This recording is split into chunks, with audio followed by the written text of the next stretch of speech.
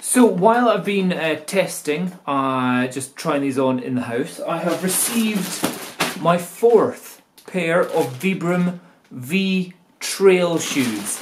So let's just quickly test these out and see how these go as well. So my 4th pair of V Trail. Before we even put them on, let's just double check the stitching on the inside of the shoe. Of the right one feels good. This is something which you need to do, seemingly, with these new ones. And on the left foot, also finally feels good. Not too much kind of squishing of the top toe before I put them on. And the other toe, yeah, see, that's looking a little bit squished going on there. Let's just, oh, hold on, double check. Are they the right size? Size 45. Let's stick them on.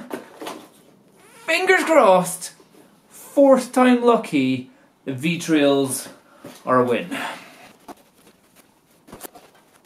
By Jove, they seem to be fitting. However, there is obviously still the ruffling, but the test is not in whether they fit on your feet, but whether they're comfortable on your feet. So the first, same thing that I'm doing with my V-Trains at the moment, is to give them a good 20, 30 minutes, half an hour, walking around the house, do some hoovering and stuff like that in-house, see how they feel, where there's any rubs, where there's any niggles, where there's any stitching going on. Oh, that was the other thing about these ones. The last time I had an issue with these, again, I wear these without socks, was, yes, much better. The stitching for the inside of there, a lot. Yeah, I definitely had a duff pair in the last set. These look a lot better. So anyway, let's see how they feel after 20 minutes. Let's see what complaints I can come up with after 20 minutes. It's the morning after the day before that I have got my new Vibram V Trails. These are the 4th pair of V Trails which I've tried to get to either fit, be the right size, or not have some sort of defect. And annoyingly, I'm having to send these ones. In fact, I'm giving up. I'm sending these back. I'm not asking for a replacement. I just want a refund. I'm completely giving up on the Vibram V Trail shoes. That just every one that I've had. One like on this pair that I've got,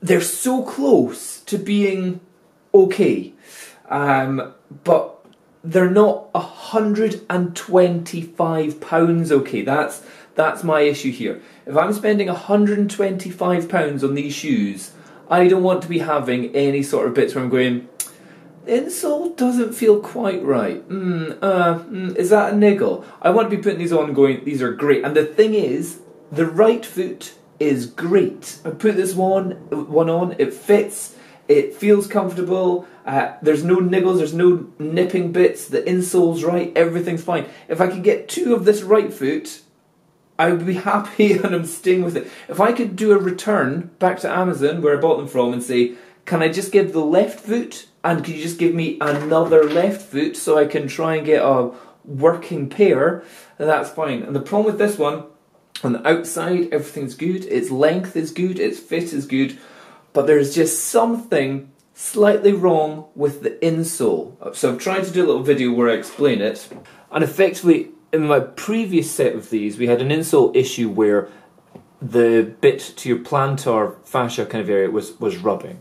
Now in this foot that is fine, feels good. I was thinking that's absolutely perfect, but for some reason there's now just a little bump further up inside just around my pinky toe foot area on the outside. Okay, so in the sole of the shoe, if I need to just clear, if I were to put my finger here, see there's a big gap. The fact that there's this bump, which I'll try and get an angle that actually shows it. There, so that, if you can see that, I can see it really well. And it's so close to kind of going, I pretty much could go, yeah, it's fine, I'm happy with it, or I wouldn't say I'm happy with it, but yeah, there's clearly a difference between left and right foot. And the left foot, every time I've put it on so far, it's a thing which I'm noticing. Instead of me putting them on going, oh, these feel great, let's go for a run, I'm going, don't want to go outside just yet because they don't feel quite right. Is it just in my head? And then I'm looking in here and I'm seeing that the insole, the way it's cut seems to be fine, but there's a little ridge, and these are shoes which you wear without socks. So if there's a little ridge going on somewhere in the shoe, and you're trying to go for an hour, 2 hour, 3 hour hill run, that little ridge could turn into a little rub, and that little rub can just expand and expand until you've got full-blown bleeding feet. So, although I really, really wanted these to work after my 4th pair, and I've had pairs which one foot has been great and then the other foot's been rubbish, and I've had to swap round each time. Every single one of them has this ruffling going on at the front here. At the side, it just doesn't seem to be well designed. Like this weird ruffle it's just not seeming like it's properly designed. It's even got a couple of nicks in the actual material at the front there. No, you can see that. Not that it matters.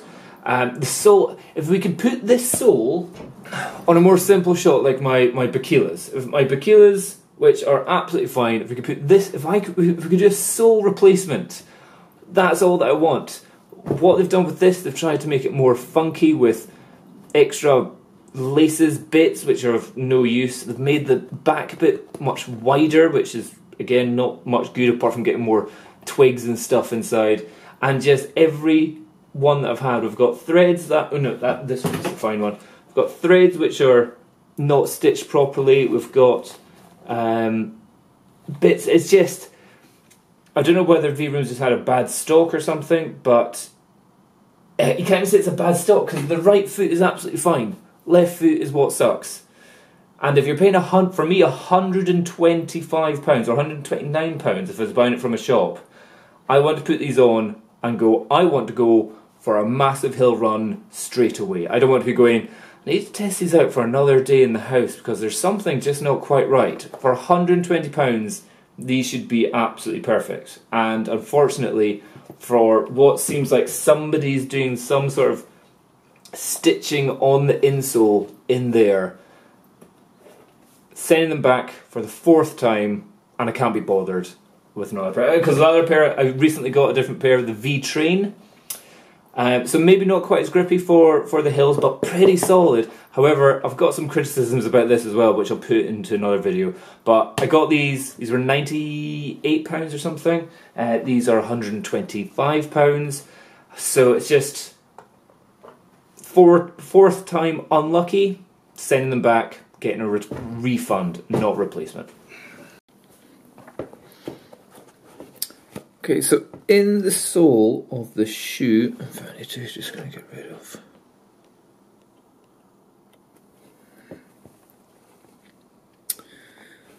So this section down here, if I were to put my finger here, see there's a big gap. The fact that there's this bump, which I'll try and get an angle that actually shows it.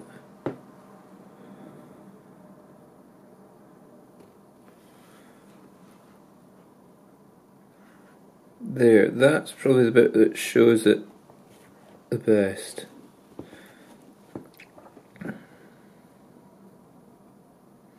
So there's a long distance between the edge of the shoe and where my thumb is, but that's not so much the problem. See, look, it's all the way from here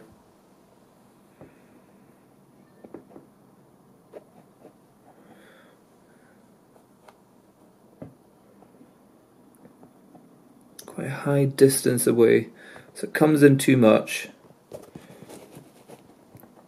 And if we can see, there's a bump.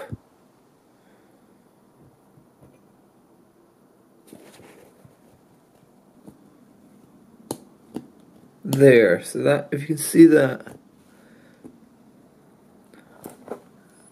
I don't I can see it really well.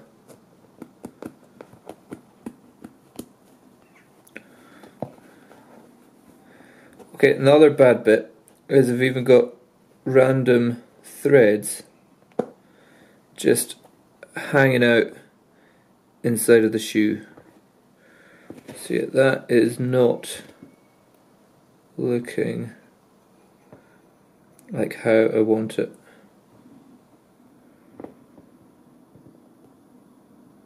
There, that's where you can see it. Just that bit.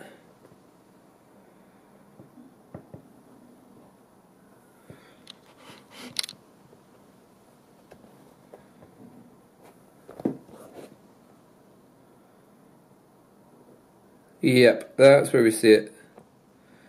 So it's just this little bit of material there. It's given a little